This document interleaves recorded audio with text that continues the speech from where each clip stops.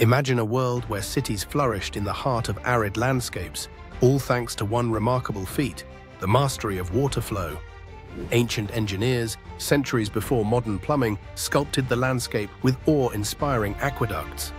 These elevated stone channels, precisely sloped over miles, harnessed gravity to carry fresh water from distant mountains right into the heart of bustling cities.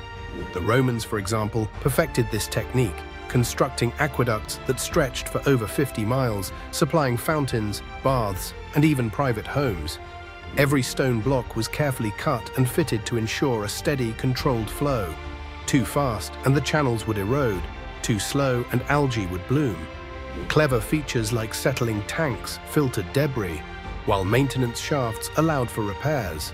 This relentless flow of water didn't just quench thirst, it powered agriculture, sanitation, and industry, transforming cities into vibrant hubs of culture and power. The legacy of these ancient marvels endures, a testament to human ingenuity and the enduring quest to shape the world.